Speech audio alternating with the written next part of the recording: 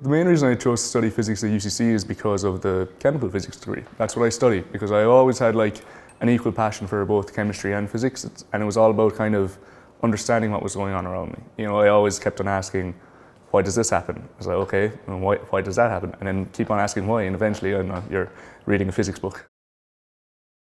What caught me off guard completely was societies. Like from the get-go, I suppose it was the second week of college, two guys came in from the Physics and Astronomy Society into UCC, and they came into my physics lecture and started talking about they were electing a first-year rep. And they said you'd be on the committee and basically work with them on kind of deciding what happens with the society, and also you could, be a voice for the first years. And I said I hadn't a clue about what it really entailed, but it sounded fun. So I ran for it and I got the position. And it's been 2 years now, and I'm now chairperson of the society. And honestly, I would say it's the best decision I made since coming to the college.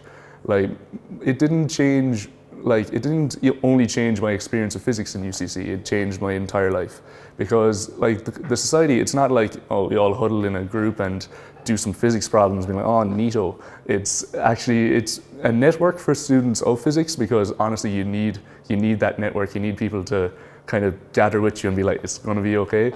And as well as that, we also try and spread physics throughout the university, because there is a stigma against the field of physics. If you say you're studying physics, people are like, yikes, And I think we're just trying to spread that interest and understanding of the field of physics and make it more, I suppose pleasant looking, because it is, at the end of the day, a gorgeous field of science that has a lot of bad publicity because people didn't like it in Leaving Cert or Junior Cert. And I'm like, you weren't, I believe, shown it the right way. And that's the two aims of society. And because of that, I've been able to get involved in it in fantastic ways. Like, one of my best friends now, I actually made through the society when we went to see the Northern Lights in Iceland 2 years ago, and she's an English major.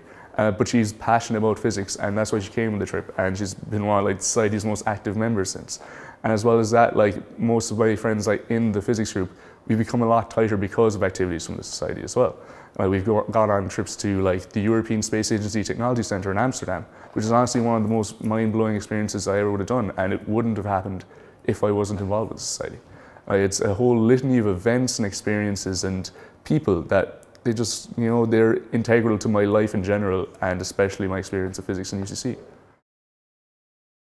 There's 109 societies in UCC, and if you can't find one of them that interests you, you've some seriously niche preferences. Honestly, societies in UCC it sets it above every university in the country, without a doubt. The most you can look into college before you come here is the prospectus, what's about the course and stuff. Whereas now, since I've come to the college, I've had the opportunity to interact with different researchers, PhD students, lecturers, and see what can I do with my life, with my physics degree. And the possibilities are endless.